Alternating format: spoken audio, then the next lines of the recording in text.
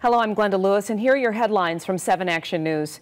Detroit Will Breathe protesters are huddling tonight to determine their next move. The meeting follows a weekend clash with police when police say protesters used their own barricades to stop traffic on Woodward. Dozens were arrested during a protest over Operation Legend, and more feds in Detroit. The group says tonight won't be a march through the streets, but rather a chance to focus on what happens next in their fight for social justice. A 20-year-old Southfield woman was mistakenly declared dead, and now her family wants answers. Tymisha Beauchamp was found unresponsive in her family's home Sunday morning. We're told paramedics worked for several minutes to revive her, and based on what they told an ER doctor by phone, she was declared dead. But family attorney Jeffrey Feiger says when the funeral home unzipped the body bag, her eyes were still open and she was alive.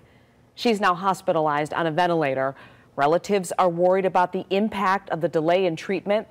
The city of Southfield says its first responders followed protocol and it's investigating to find out why this happened.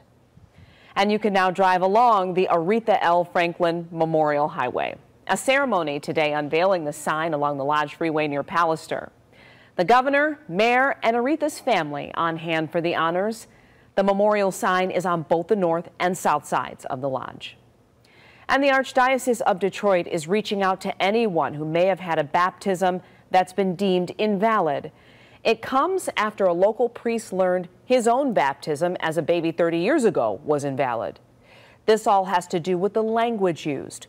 According to the Archdiocese, if the priest said, "We baptize you" during the ceremony, it is incorrect.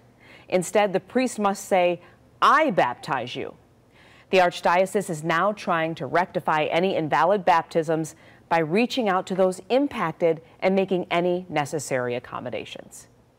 Here's Chief Meteorologist Dave Rexroth now with a check of your 7 First Alert forecast. Our storm threat for this evening and tonight is done. Tomorrow we'll go 87. It's going to be muggy and hot, and that means thunderstorm chances from about mid-morning to early afternoons. The best opportunity, maybe something late in the day as well. Wednesday, another round. Thursday, stinking hot. 92 feels like 96. Storm chances still here Friday. That could be leftovers from Laura in the south, and then it's calming down over the weekend.